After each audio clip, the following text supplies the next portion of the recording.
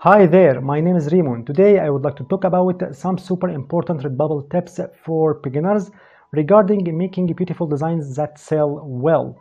So if you are a newbie on Redbubble specifically and in print-on-demand business in general, for sure this video would help you a lot. And hence, if you are new in my channel, I would appreciate it if you like this video and subscribe now, not to miss further tips and tricks for making money online in many fields like print on demand and affiliate marketing and others.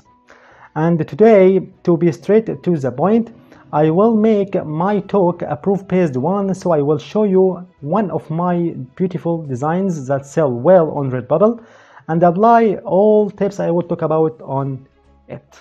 And now let's jump into PC to see this sale message from Redbubble. Hi Raymond, congratulations on your recent sale on Redbubble.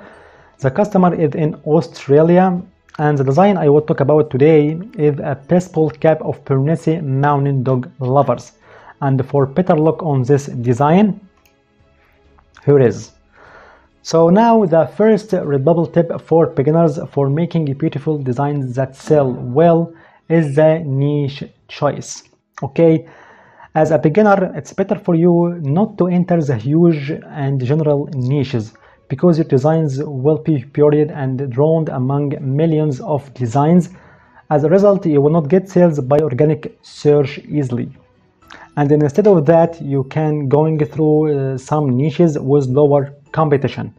And there are two options for doing that. The first one is by niching down or going through sub niches or micro niches from the original niche.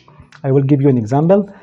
If you want to make designs about coffee, you can make sub niches, or you can go through sub niches or micro niches from coffee, like latte, cappuccino, Nescafe, mocha designs, and so on. If you want to make designs about mother, you can specify on some niches or sub niches like mother to be. The second option is by cross niching in one design, which means you can make one design that combines two huge niches in the same design, like cats and summer, dog and box, and coffee and box, and so on. And hence in our design today, it's about a Bernese Mountain Dog. I love my Bernese dog, and it is a type of dogs, and clearly it is a sub niche from the big general niche that is a dog niche. So to make designs that easily searched and ranked high on search results, go and make designs about sub-niche or cross niches, which means you can make designs about niches with lower competition. Okay, so as a first step today, it is the choice of your niche. And the second Redbubble tip for beginners is the type of your design. If you have a solid skills regarding graphic design and using the professional softwares like Photoshop and Illustrator, it's very nice. But if you don't stop, don't limit yourself, because you can make outstanding text-based designs. Yes, and believe me, they are well sold on all platforms including Redbubble. Like our design today, this is a text design, not a complicated one. And if you want to make this beautiful such designs, I recommend you using two applications on your phone. The first one is called Pixel Lab, and the second one is a Type Image. So we will go to the first application, Pixel Lab. We will use this application for just making a transparent background for our designs. Okay, like this one. We will delete this design. Okay, and it is a transparent background. Just you can save it, save as image. Okay, save to gallery.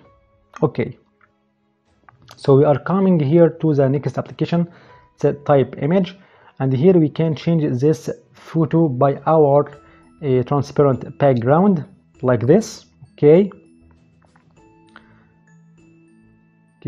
gallery, our transparent like this, and double click on this text.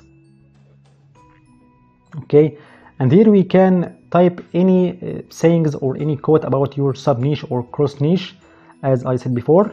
like I love Pyrenees Mountain Dog.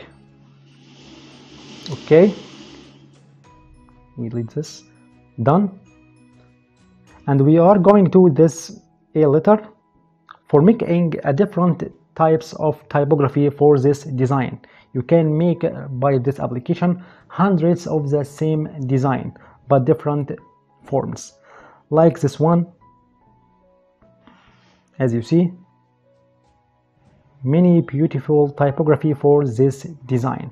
Okay, and when you are happy with this design, as an example, you can just make any effects on it, like changing color, okay, by a palette like this one, and so on. Or you can colorize any part of this design as you want by choosing one of them, and you can move it like that. Okay, and you can make it a color like this one or this one. Okay, that's it, done.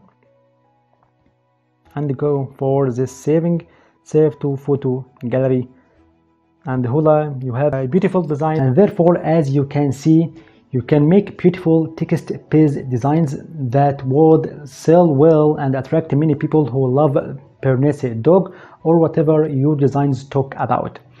And to jump quickly to the third Redbubble tips for beginners, it is the Redbubble products or Redbubble items. Yes, if you want not to lose any sales in Redbubble of your designs, you have to make activation for all Redbubble products, all Redbubble items, beginning with t-shirts and line dresses and home decor items like short curtains and the bath mat and the stickers. You can make activation for all items as possible as you can, because you don't know which product your customer needs or which item your customer loves your design on. Okay, and in our case and in our design today about Pyrenees Mountain Dog, the design on a baseball cap, not a normal t-shirt. So you can enable all products, especially stickers, because it is the most frequent sold items on Redbubble. Okay, and finally in this video you have got 3 important Redbubble tips for beginners. By choice good niche, sub niche or cross niche, you can make text-based designs and you can make activation for all Redbubble products. I hope you enjoyed this video, and I appreciate it if you like this video and subscribe to my channel now for more tips and tricks about making money in many fields like POD and affiliate marketing and others. And if you have any questions, you can leave it in the comment section. See you in the next video, and goodbye.